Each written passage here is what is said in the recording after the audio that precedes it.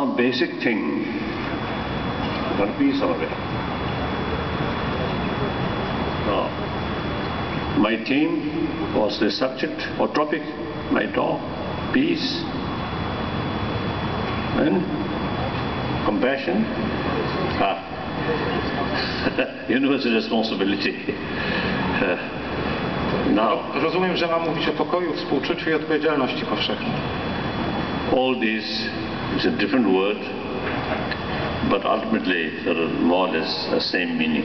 Różne słowa, ale sprawdzają się do jednego. Very much related with compassion. I są ściśle związane ze współczuciem. Compassion or warm-heartedness. Współczucie brings inner peace. Współczucie i dobre serce, z tych dwóch rodzi się pokój wewnętrzny. With genuine inner peace, no matter how complicated the situation, you can handle. Firstly, you can maintain your peace of mind. Secondly, you can handle the problem more realistic way. So that means peace means no violence. That's the main meaning of peace.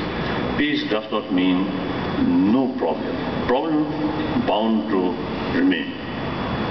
So whenever we face some problem, the way handling that problem, peaceful means, non-violent way.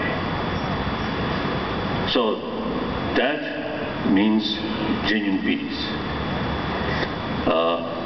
So warm-heartedness creates inner peace. Inner peace creates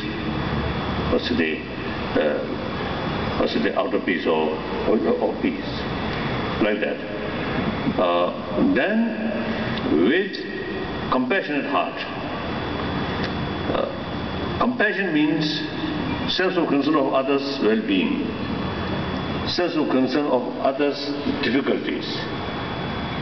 So if that motivation there, that kind of sort of attitude there, then naturally you will get this sort of spirit or also the sense of responsibility, well-being of other.